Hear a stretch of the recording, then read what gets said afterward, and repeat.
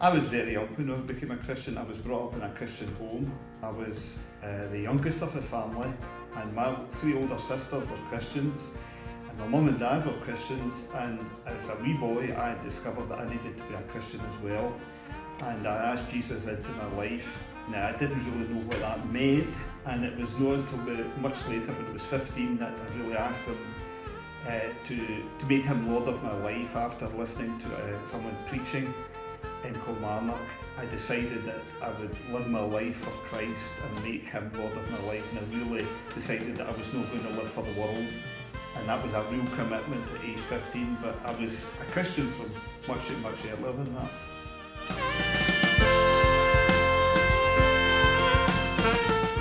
Well, I think the Bible is more than just a historical document, but it is that, and I was a history teacher at one time. I studied history, and the Bible's an amazing book. It is a living book, but it's also real history that you can rely on. It's reliable, it's dependable. Take, for example, Luke's Gospel. The writer Luke is very careful to tell us just how much he has researched, and he was not an eyewitness himself, but he spoke to eyewitnesses and he got all these facts together, and he's a secondary historian. He's gathering all the information together, selecting the information to show that Jesus is the Son of God, and he talks about how he does that. There's so many other things about the Bible, it's amazing. It was written at different times, by different people, many different authors, and yet there's a theme that runs right all the way through it. That's amazing. And then the other thing that I think about is this, that if it had been a book that was written just by men, and if it had not been God's part in it, and it's not God's book, it would not have been as honest as it is, because the Bible doesn't hide things.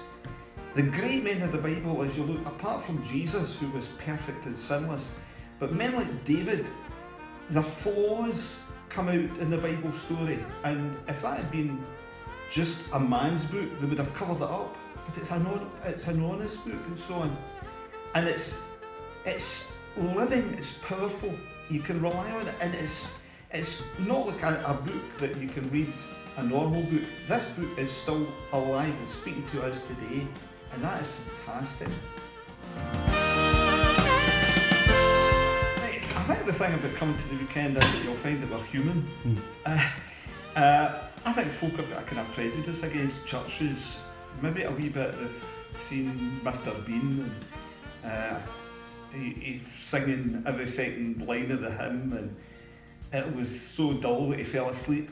I would like you to come along to realise that we at TCF are quite human, quite normal people, very down to earth, and we've got a living faith, and our services are lively. So it's, for example, the praise nights and so on, you discover that it's no dull, it is something that is living, and it is not the kind of traditional image that you would have of a church service.